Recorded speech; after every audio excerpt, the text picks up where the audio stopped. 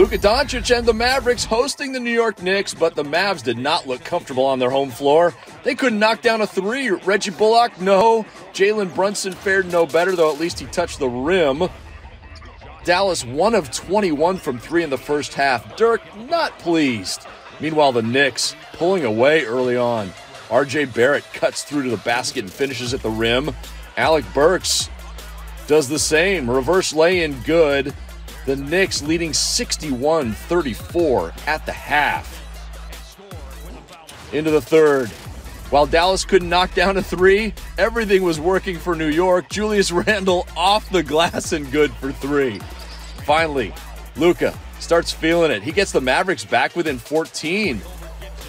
RJ Barrett gets inside, answers with the contested lay-in. He had 18 points, 7 rebounds. This time, Julius Randle, nothing but net. And the Knicks getting it done. 107-77 the final. New York has won 3 straight after losing 7 in a row.